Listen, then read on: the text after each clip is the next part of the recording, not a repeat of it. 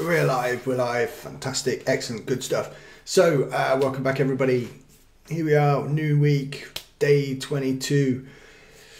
Well, I can't believe we're already 3 weeks in. It's crazy, right? There's been so much going on. We've learned so much good stuff. And so just to recap, so by now we should have our funnels done.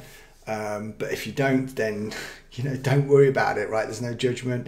I'm actually behind myself. I haven't even started properly building out my own funnel or my own offer because I've been too busy helping you guys. So today, Rachel Millar came on. Well, today actually was yesterday for that day, talking about traffic. And now, hopefully you've been posting twice a day on your Facebook business page. I've been doing my accountability on there and I've missed a couple of days. I have to admit that, but I've been still trying to keep up with it as far as like posting every day, twice a day, based on the mechanics and the way to post that Rachel taught us in, I think it was like either week 1 or week 2, something crazy.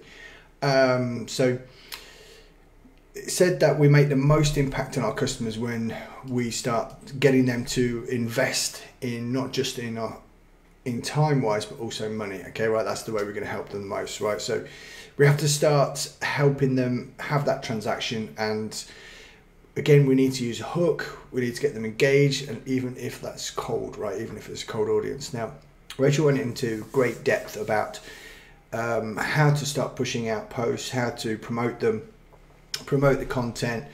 You can do paid traffic via boosting the content. You can put, use your email. You can put it out on a blog. You can go into other Facebook groups, SMS, hashtags, private message, networks like Clubhouse and stuff. There's loads of it. But we want to try and make sure the promotion keeps working for us. So it's not just like a one-off, like a one-hit wonder. It just keeps working, right? So it's evergreen.